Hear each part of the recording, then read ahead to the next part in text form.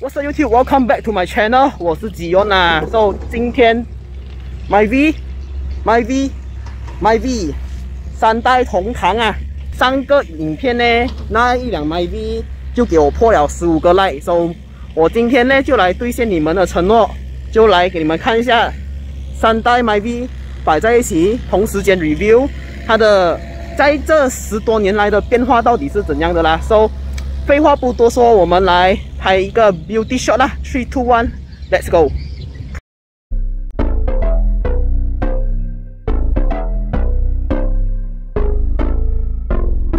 Lights they flicker and the candles glitter like you're in a thriller. Heart goes pum pum pum. Ghostly figures they can get so bitter. Sure you want to until you can feel back. You don't know where I've been. What's going on inside? Where the monsters like to come alive, come alive. OK，so 我们就来先简单的复习一下这3辆车在当年的 spec 啦。So 这三辆车呢，在当年呢都是最 high spec 的，也就是讲它的配备是最丰富，然后卖着最贵的价钱啦。然后呢，这辆跟这一辆呢都是 facelift 了过后的 Myvi， 当年 facelift 了啦。然后中间这辆呢就是一个 pre-facelift 的一个 model 啦。So 这辆的话，它是年份是2009年的Perodua Myvisss 1.3 automatic。这辆的话是2012年的 Perodua Myvi 1.5 SE， 也是 automatic 的。然后这辆呢就是2022年的 Perodua Myvi 1.5 Advanced 啦，都是最 high spec 的啦。然后这一辆呢，它还有另外一个款叫Extreme 版本的，那个是比它在更 high spec 的，卖这62000多的那一辆，所以我们就没有评测到那辆，但这个也是算是蛮 full spec 了的啦。OK， 首先我们先来看这一辆2009年 Perodua Myvi 1.3 SE Automatic， 在当年呢，2009年做了这一个小改款啦，然后他就把这个 SE 版本的也同时 facelift 了。在大灯这边呢，它就有做有一个 smoke 的一个 design 啦，然后 SE 版本呢，它的 bumper 就比较设计比较大胆一点啦，它的 fog light 呢是很大力的，现在的车的 fog light 都没有这么大力，然后整辆SE 版本的呢，看了起来都是比较 sporty 的啦。这个 rim 呢，在原装的时候呢，它是一个175/65R 是 10 sport 黑色的 design 就是了。So 那个 rim 呢是非常漂亮的，只不过呢过后车主就换了一个195/55R15的打压，然后配这个15寸的 rim 啦，然后这个的打压是 Dunlop 的 Formula D06， 操控性也有，然后比较潮一点啦。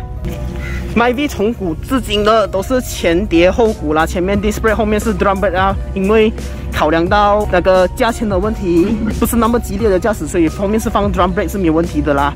这个你要过后自己去改装都 OK 的啦。SE 版的尾灯呢，它就有这个 albino 的 design 啦，放在这辆车上面呢是非常的好看的，在当年，然后再配着的它的这个SE 版本特有的这个 bumper 呢是蛮漂亮的啦，在当时候这个 design 还是蛮大胆的，蛮好看又蛮大胆的一个 design 啦。这个大 spoiler 呢是在其他版本是看不到的，只有在 SE 版本才看得到的啦，就是这样。现在我们就来看第2代，也就是2012年 Perodua Myvisss 1.5， 它的灯呢就明显是比较小个一点的啦。你如果 compare to 那一辆的话，它就会比较大一点。你们看这个形状，它就比较缩短了一点，也比较小个了一点。因为什么？这个projector headlamps， 然后它整个就看了比较靓仔啦，我可以这样子讲。fog lamp 是这样子的 design， 就比那一代呢好看了很多啦。但我还是喜欢。老实讲啦，我比较喜欢那一代。这一代的话呢，它就有一点太过保守了。But then 它在 facelift 了过后的那一款呢，是非常的好看的啦。然后它的 front grille 呢，就比较长了一点点啦。这个的话呢，如果你有看到那种比较没有照顾车的人呢，这边已经是脱漆了的，它已经是脆了的，变白了的。把这辆还 OK 啦，一点点罢了啦。这一辆车的 rim 呢，原本也是175/65R14黑色的 rim， 车主也是改了这个15寸195/55R15，跟我旁边那辆第一代的 Myvi 是用一样尺寸的打压，一样尺寸的 rim 啦，都也是一样用着Dunlop Formula D06的这一粒打压啦，也是一样的东西。刚刚我所说的3代的 Myvi 都是一样嘞，都是用着前碟后鼓的这个 design 啦。OK， 这个后尾的 design 呢，它的灯就会比较稍微瘦了一点点。对我来讲呢，这个红色的灯呢是还 OK 的。如果是像 facelift 了过后的这个 albino 灯呢，套用在这个 Myvi 这一代的 Myvi 呢是非常好看的。只是这个红色灯，sorry 啊，不是很对我眼呐，我会比较喜欢 facelift 过后那个 albino 的那个白灯。这个 bumper design 呢也是不同啊，这个 SE 版本的 design 它就会比较 sporty 一点，普通的它就没有这个东西，它只是后面有这个 reflector 罢了啦。这个叫什么？这个叫这片尾翼也是 SE 版本才有的啦，就是这样。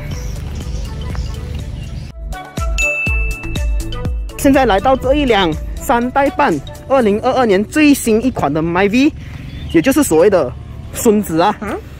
前面那个第一代如果叫阿公，这个就叫爸爸，连这个就叫做孙子啦。也是最好看的一款啊，我可以这样讲，因为它看起来就比较 sporty， 你会看到它会比较矮一点点，你视觉上就会看到它会比较矮一点点吧。其实车高我这样子望过去是差不多的，比较矮一点点啦。做这辆车我也没有做多介绍啦，如果你们要看的话，请点击右上角那个 walk around 的 video。Alright， 我就是这样子带过罢了。